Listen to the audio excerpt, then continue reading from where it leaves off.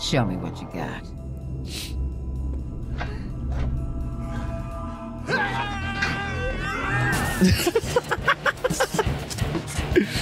Suicide Squad Kill the Justice League is an extension of the Arkhamverse, and it's really about now reframing the story and telling it from the villain's point of view. Where are we going, and who are we killing? It's a mixture of lots of the things I whoops. like about Rocksteady, but like a whole massive chunk of new stuff that they've never seen before. We've always seen Batman's perspective on this world, and we thought it'd be really fun and enjoyable to see this universe, but through the eyes of the villains. We're picking up the story 5 years after the end of Arkham Knight, and a lot's changed in that time. Just checking. So- We're seeing that thing, right? Brainiac has invaded Earth, and he's this huge threat. Wait, overlooking Arkham Knight? Metropolis. He's taken over Metropolis City. The Justice League are there to try and save the city, but Brainiac has captured and brainwashed them and turned them against the very people they've been sworn to protect. Oh, fuck, it's Superman! So the Justice League share the same goal. No, I'm actually going to play as Take Boomerang. Earth and turn it into the I'm sorry, he's just too fun. What we've created is a classic Justice League, but with the sense that there's something wrong with them. They are Green now doing Lantern as Brainiac's well. bidding. Oh man, Waller Superman looks will crazy cool in that. Remedy this and essentially save the Earth. And she recruits four lovable Deborah characters Wilson into is just going to fight be with amazing Justice League as in an Waller. effort to reclaim the Earth and thwart Brainiac's plans. Your new mission is to kill the Justice League. The members of the Suicide Squad are Harley Quinn, Captain Boomerang, Deadshot, and King Shark. Harley Quinn is definitely Yeah, no, it's Boomerang. of the crew. She's always moving, she's always flying through the air in kind of barely controlled ways. The feeling of swinging and the momentum and the kind of physicality of it, and trying to keep that momentum going and use that to go over buildings, or swing under bridges. Oh, chain she's- into kind of the grapple mechanics. She's not you've swinging got. from the sky, she's swinging from a drone. I'm a freaking superstar. Deadshot. Okay, that's quite cool. I like how they've but kind of with like a Rocksteady twist. filtered He's that got out so a she real can fly style. anywhere. And in this game, he can also hover with his jetpack.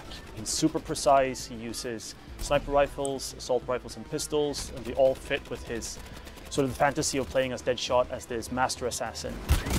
But you want Team Waller, or Team get the hell out of this mess? King Shark, to me, as a person, is, well, as a fish. This is really good. This incredible character who's super well-read and super well-to-do, and I'm sure could smash an operatic performance. Actually, I'm the son of a god. It is my shame to suffer mortals and their buffoonery. But also doesn't really know simple words or simple things that are going on. I think that's brilliant. In terms of combat, he is. I was not expecting him to be like a Shakespearean. Into the fact that he wants to get in a bit more close. That's kind of brilliant. Character. Captain Boomerang's got his Speed Force gauntlet that he can use together with his boomerang. He can throw it to any point in space and Speed Force to that point along the walls, along the floor, and get wherever he wants to go. You can use that to get Captain Boomerang has access to the dodge around frickin' the Speed air, take out Force. the enemies and then scarp them. I don't know a lot about the character, so maybe. Don't worry, guys. I'm here. One of the most exciting parts that connects our game to the DC lore are the support squad. Piss off, Widow. And you have Penguin, the arms stealer, You're making guns for us now, Bird Brain. but also some new faces.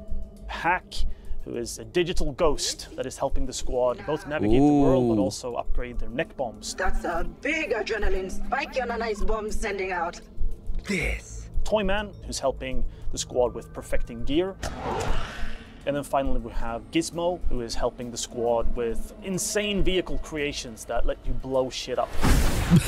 The technical explanation. You're going to get to meet different characters, different villains, and you really get to see these cool, iconic locations. Being the city of tomorrow kind of like meant a stark contrast This to the looks city, which is very dirty. It's all insane. And that contrast with like a city that's very grand, it's very clean, it's very functional. So it is open The world? difference between Metropolis and Gotham is that Metropolis really acknowledge and really trust Superman. So there is a lot of statues to thank Superman for everything he's done for the city.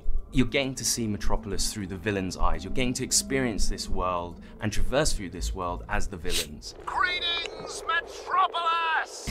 So the core ability that everything wraps around Suicide Squad is down under flash. How it works with combat is you're chaining your combat moves together with those traversal moves, and the combat encounters are all designed to push and pull you around the environment in a battlefield that's constantly changing.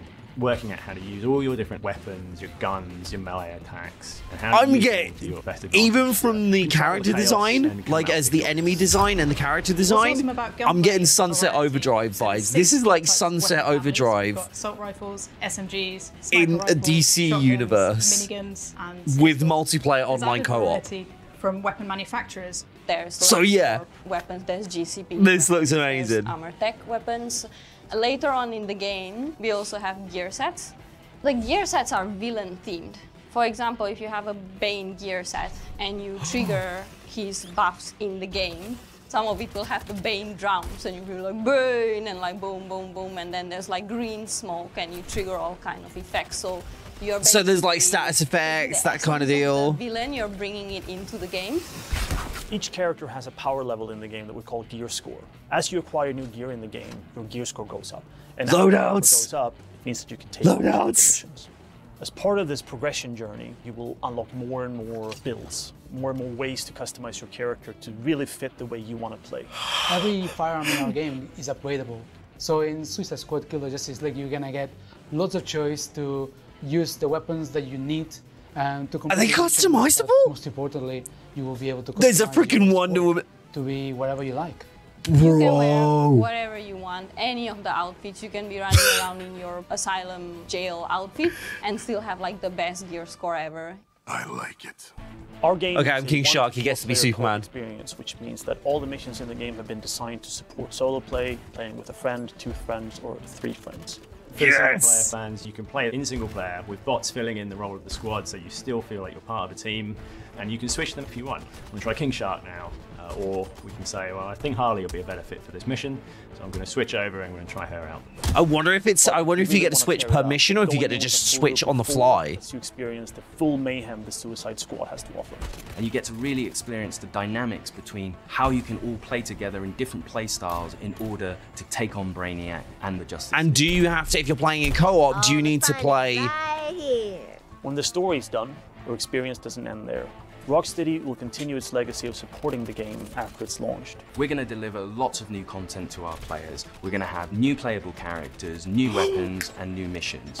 For players who like to customize their looks, new characters! For a battle pass that only contains cosmetic items. What? There's just going to be so much for the players to enjoy. Just picture it. Harley Quinn kills the Justice League. If you like it's live service. If you like RPG elements, if you it's like live service. Games, if you like customizing your characters, if you want to play as a badass, this game kind of has it all. It's very fast-paced, it's really colorful, it's loud and unapologetic and in your face, and it's going to be really, really fun. Hey, Metropolis! Do you like live executions?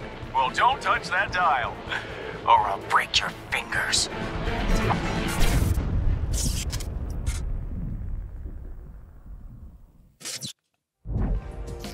Suicide Squad Kill the Justice League arrives on PS5 later this year.